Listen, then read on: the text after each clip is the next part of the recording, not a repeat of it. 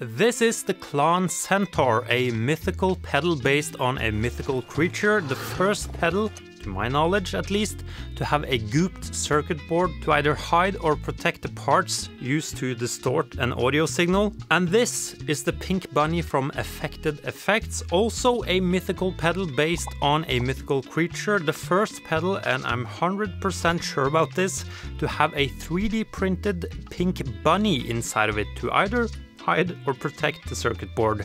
Actually, Jonathan from Affected Effects has listed up some reasons to why he made that, so I will talk about that a bit later. It is a fuzz and I have two versions. One is called the Silicon Sunshine and the other one is called Germanium Moonbeam, and they sound like this.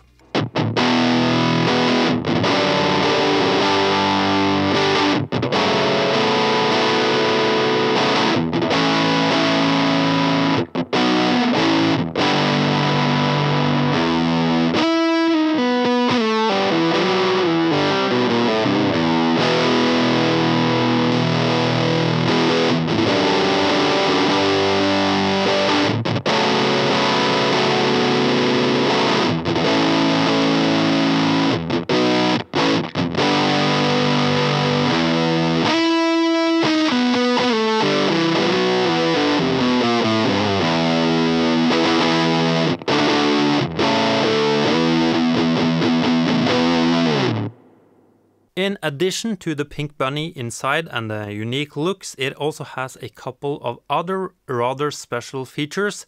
A precision fuzz control with 10 turns of increased intensity. So it's not like most other pedals where you turn the knob one turn to go from 0 to full, but yeah, you turn quite a few times.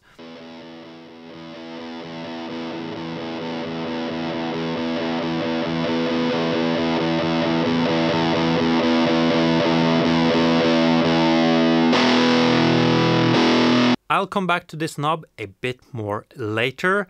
It is made with NOS parts, and the best way to describe the sound is that it's thick, juicy, sonically rich, with a slightly gated character. It sounds even more gated when you turn down the volume on your guitar or pick lightly.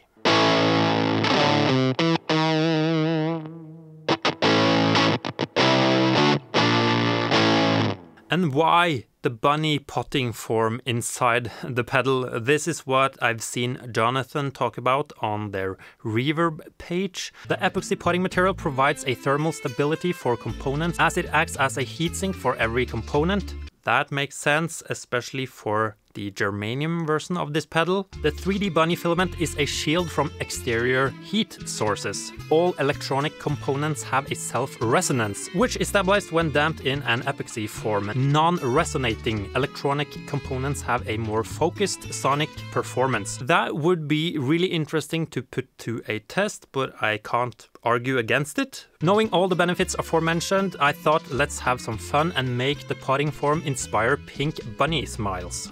I agree, it's a really fun idea.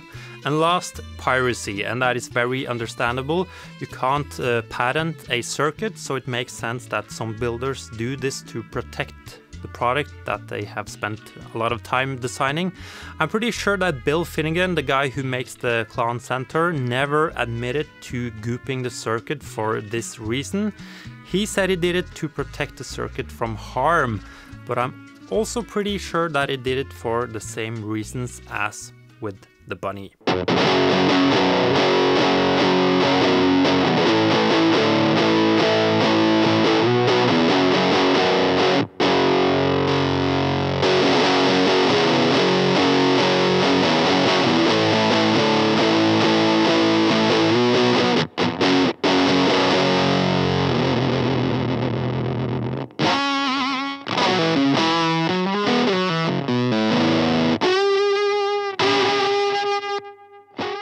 What I really like about this pedal is first and foremost the sound. The older that I get, the more I love fuzz pedals, and I really appreciate the different characters in different fuzz pedals.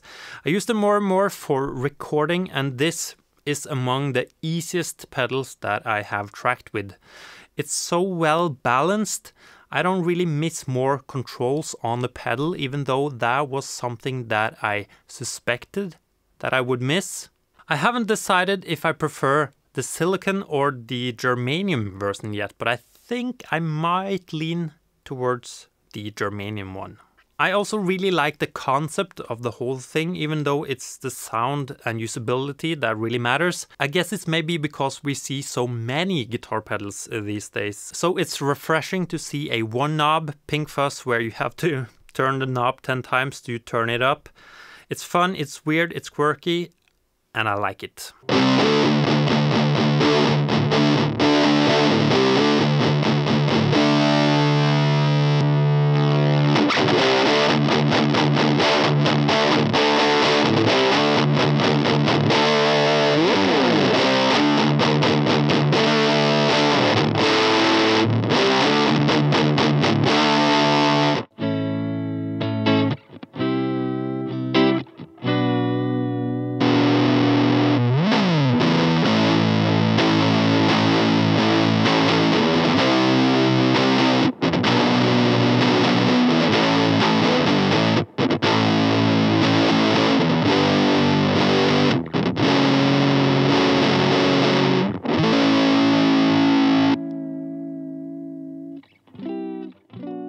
The only thing that I'm not too sure about is the 10 turns knob. It is indeed good for precision when that is needed, but it's hard to relocate a setting if you lose it, since you can turn it several times around and there are no numbers for reference.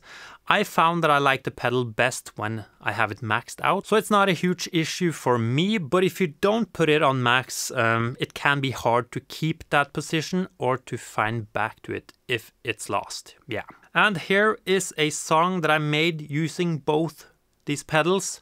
Thank you for watching the video. There will be links down below to the pedals if you are interested. Goodbye.